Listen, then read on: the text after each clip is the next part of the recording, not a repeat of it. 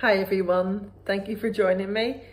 I'm going to read a little part of a story called Provision, which I wrote when I was in Rapid City, South Dakota. I went there to research a novel which is going to come out in 2022, and it is a novel about power, and it was kind of inspired by the idea years ago in 2016 was that a certain Mr. Trump might try to attempt to become president, and we all know how that turned out.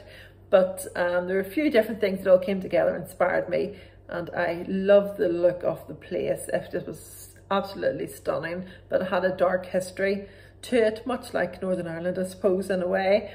So I got an ACES grant from the Arts Council of Northern Ireland, and I went there, and one Sunday I just wrote this story, came out as well as the novel.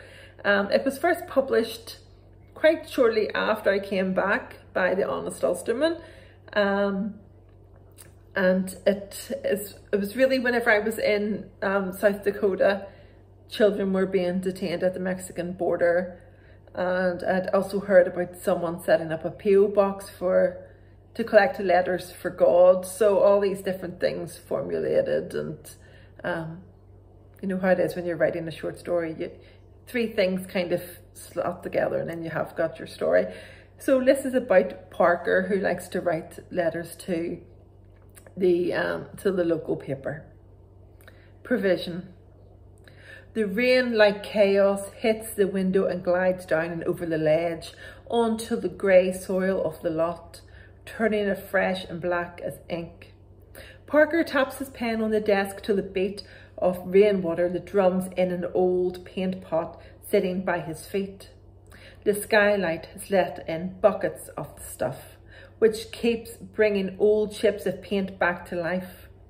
Out of the window, the cattle step through sweet clover that is already flattened by the sweet-smelling rain. Having always known the importance of letters, Parker drafts one for the local paper, having to share his opinion, which often derails halfway through the letter's composition. But as long as he is passionate about a cause at the time Parker is writing, and he is, this is good enough for him. This time there's no changing of minds. That's just the start of Provision, and it is the second story in Everybody's Happy, which is a book of short stories about art, shadows and self, and it is released on the 7th of May 2021. Thank you.